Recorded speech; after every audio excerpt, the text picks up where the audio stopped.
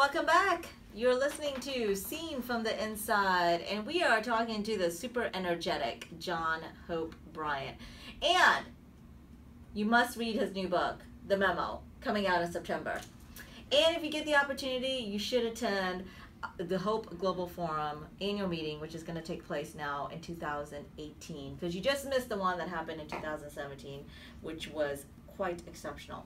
So listen, I want to ask you the importance about doing and creating social good. You do it every day through Operation Hope. You do it every day through speaking, and just who you are is all about social good and creating positive change in our communities.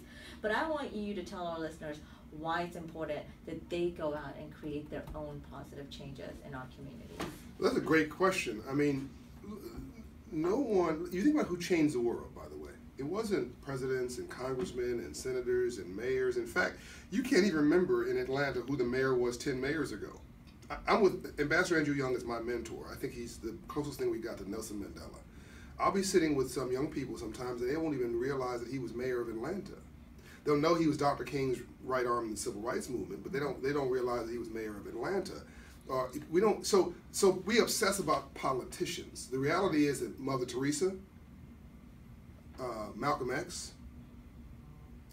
Gandhi, all these heroes and sheroes who changed the world they were just average citizens with extraordinary determination. Right. And so what can you do to leave a legacy? I mean, everybody listening to your show wants the world to know they were here. And if they say they don't, they're lying. Why do you have a Facebook page? Why do you have an Instagram account? Why do you tell people that you're cooking, pancakes at 10 o'clock in the morning? Nobody cares what you're cooking at 10 o'clock in the morning. You're saying, hey, I'm here. You're saying, I want to know, I want to feel like I'm relevant. Right. We don't want to admit it, but that's the truth. We want to feel like we're relevant. That's why social media is so powerful. So just acknowledge the fact that we want to feel that we're relevant. Well, the best way to feel like you're relevant is not to break your arm patting yourself on the back. It's to give to somebody else. It's not about what you get, it's about what you give. And once you give to somebody else, when you think you're volunteering and helping somebody else, you're really helping yourself. Oh, so true. So true. So sign up as a Hope Corps member at Operation Hope. Go to operationhope.org.